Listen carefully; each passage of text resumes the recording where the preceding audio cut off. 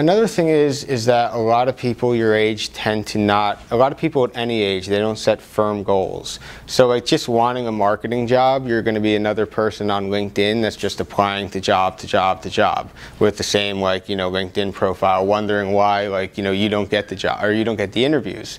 The problem is you never know why. Like it's hard, you know, in your perspective, it's like not like someone essentially calls you up and was like, hi, I didn't like your resume, and then it comes like, is that person's opinion accurate? Okay. But when you set firm goals, like for instance, like I want to be in marketing in the food industry, okay?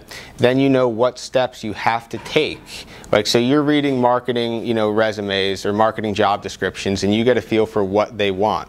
So like, let's say they want something that you don't have on your resume, and you go learn that, now you have that front and center on your resume.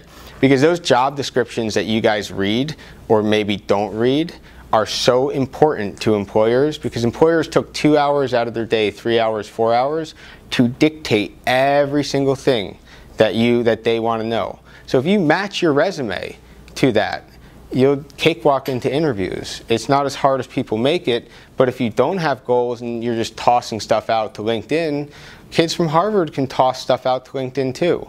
You know, that's the whole thing, like LinkedIn like makes it easy to apply. And they make it easy to apply because they make money off of employers. The more responses employers get, the more apt they're going to be to keep posting on LinkedIn. So what essentially happens is the problem is these companies like start chasing people that they're not going to get anyway, but you get sort of pushed aside.